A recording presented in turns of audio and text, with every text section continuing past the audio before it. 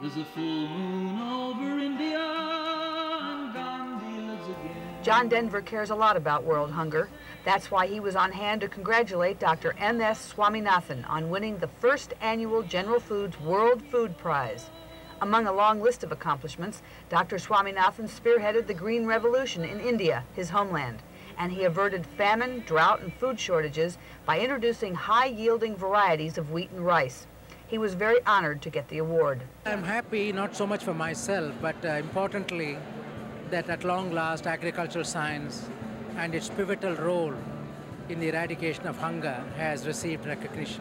There is no provision in Albert Nobel's will to give a prize for accomplishments in food and agriculture.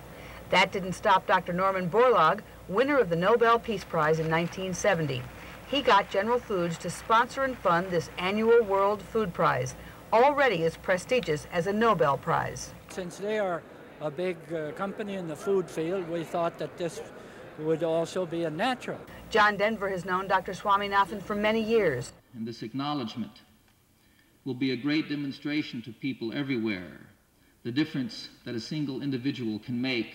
In addition to the honor and the prize, the award also includes $200,000. Swaminathan says he will use it to fund more agricultural projects. This is Karen Kalish in Washington.